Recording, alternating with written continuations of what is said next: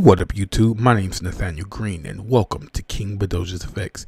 In today's tutorial, I'll be showing you how you can use your shaders inside Daz3D. Let's get started. Right now I'm just going to grab up a primitive and I'm just going to use a cylinder. Click accept.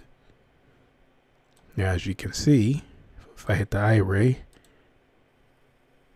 we have our default white cylinder. Now to be able to add a shader onto this, all you have to do is drag and drop it, but make sure you have everything highlighted, because if not, let's just say I want to use this one here, the Real Paint eye ray. Let's just double click that. If you just drag and drop it right now, you get this little error message and nothing happens. What you want to do is make sure you have it highlighted, so you can just click on it. Now you can see over here in your scenes, it's highlighted.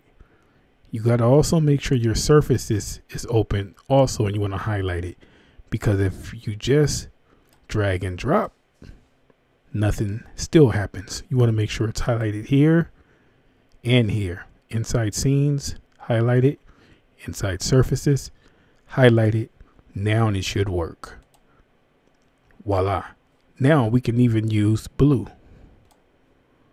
You can add whatever shader you have.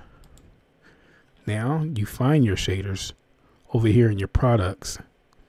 And if you scroll down, you'll have these two folders. You have shaders, sets, and you have shaders. You can use either or wherever the shaders you want to use. Let's just say we want to use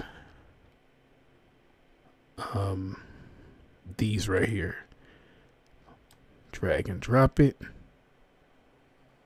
There you go.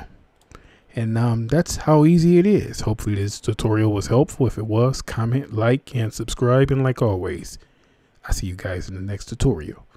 Peace.